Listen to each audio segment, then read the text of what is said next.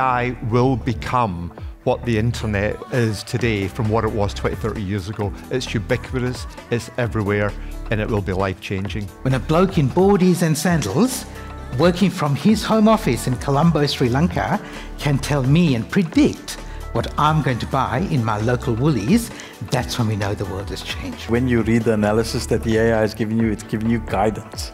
And that's what it is. It's guidance for you as a human to make an intelligent decision and an informed decision. So it's not making the AI the end all, but a source of information to help you make a qualitative decision. At OpenText, we also believe our philosophy is that we got to bring AI to data, not feed your data up to AI. Aviator will go and read that information that you already have in your organizations and give you a document summary of it.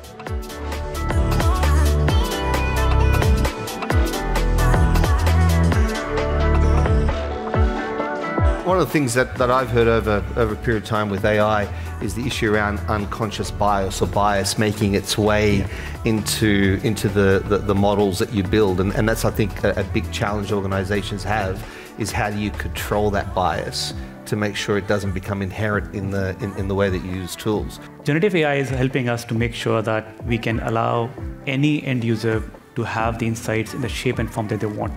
Don't wait for things to be perfect. Don't wait for all your ducks to line up in a row. Don't wait until you're not busy to start implementing these ideas. Start before you're ready, because the world won't wait for you. That's the best way to leverage AI, and it's the best way to be fit for the future.